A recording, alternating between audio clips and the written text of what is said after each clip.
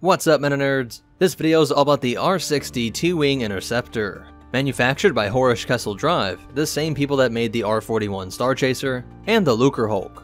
Sold for 150,000 credits, it was a buck more than the X-Wing and equal to 2.5 TIE fighters.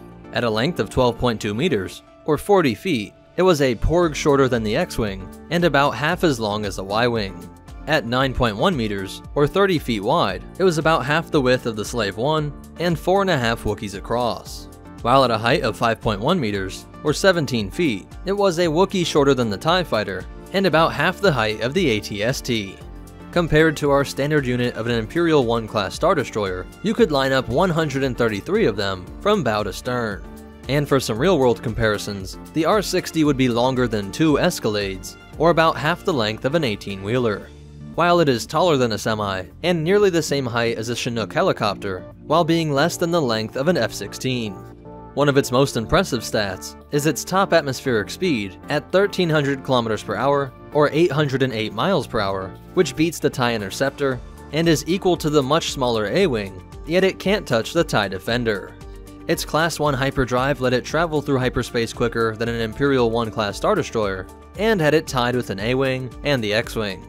Its modest maneuverability rating of 78 DPF made it just better than the X-Wing, but worse than the Z95 and TIE variants.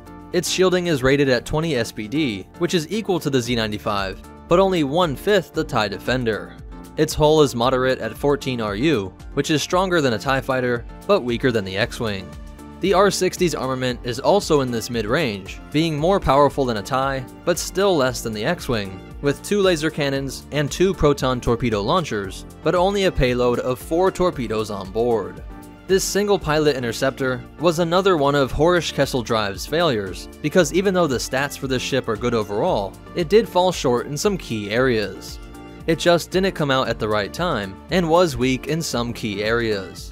If you watched our video on their earlier starfighter, the R-41 Starchaser, you know HKD intended that ship to be the Republic's main starfighter, but it wasn't ready for production in time for the Clone Wars.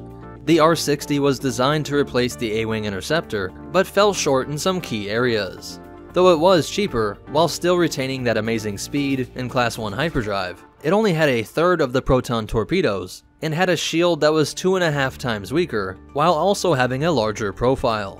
For a rebellion short on pilots, fighting against a seemingly endless horde of TIEs, the rebellion felt that 25,000 more credits was well worth it to keep their ace pilots alive, who had 3 times the torpedo output each run.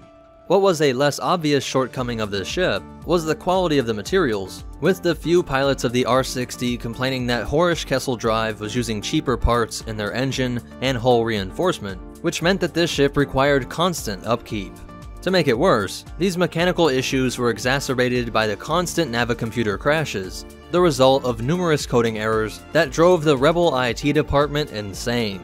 It seemed that HKD committed the sin of many struggling businesses, who cut corners on their new projects in order to make up for money lost on previous failures, a decision that always sends companies into a downward spiral. The only reason why these ships were still used across the galaxy was because if you did get one of these that wasn't buggy or falling apart, its other stats were objectively good, and because used R60s could sell for 60,000 credits, many in the Outer Rim saw this as an amazing deal.